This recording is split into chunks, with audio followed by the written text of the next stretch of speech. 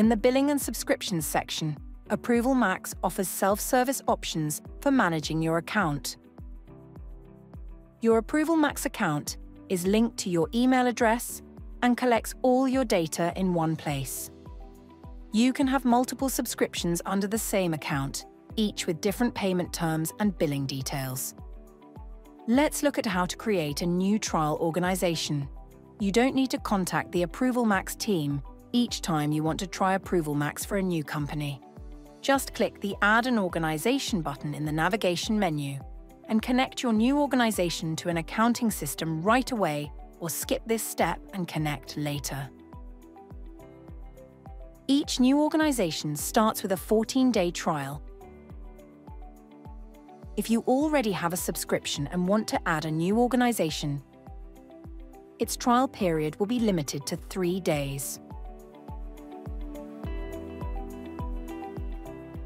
When the trial ends, if you wish to continue using ApprovalMax, you'll need to add the trial organization to a paid subscription.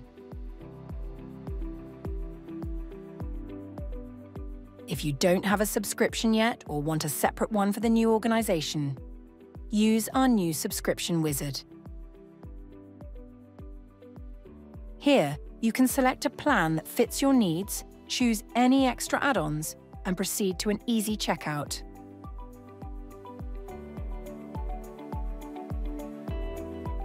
If you already have a paid subscription that lets you add more organizations, simply add it to that subscription.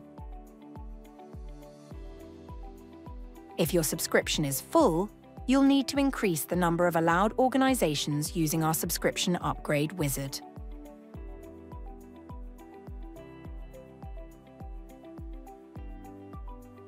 If you've retired an organization and need to reduce the number of allowed organizations, you can request a downgrade.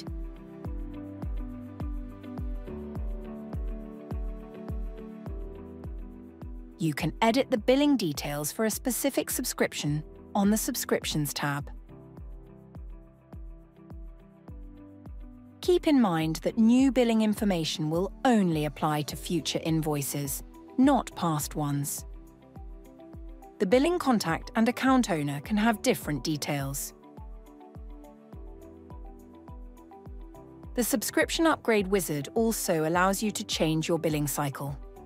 Switching from monthly to annual billing can save you money, but note that there will be a pro rata upgrade fee charged immediately. Always keep your payment information up to date to avoid issues with expired credit cards.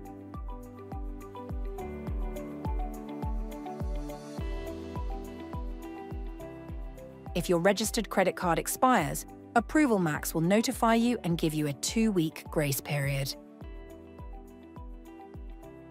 During this time, you can continue using ApprovalMax, but you should update your payment details as soon as possible. Thank you for watching our tutorial.